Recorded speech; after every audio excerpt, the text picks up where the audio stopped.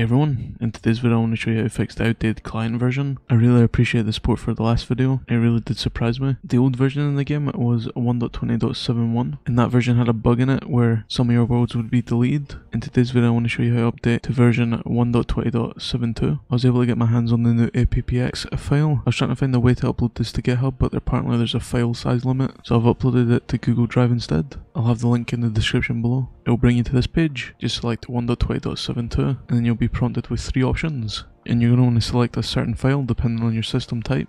To find what your system type is, you're going to want to search about your PC. It will bring you to this page, and where it says system type, you're going to want to check if you have 64, 32 or ARM based processor. If you have the 64-bit, you're going to want to select x64. If you have the 32-bit, select x86. If you have the ARM based processor, select ARM. Click whatever one that you're using. I'm using 64, then just select download, then select download anyway. Select downloads and then select save. And then once the file is fully downloaded, open your file explorer, go to your downloads, and then double click the appx file. If you can't see the file extension, select view, then select file name extensions. Double click the appx file. You're going to want to make sure Minecraft is closed. You'll then be prompted with this screen, and you just want to select reinstall, then reinstall again. It will then say Minecraft for Windows is ready. Just select launch.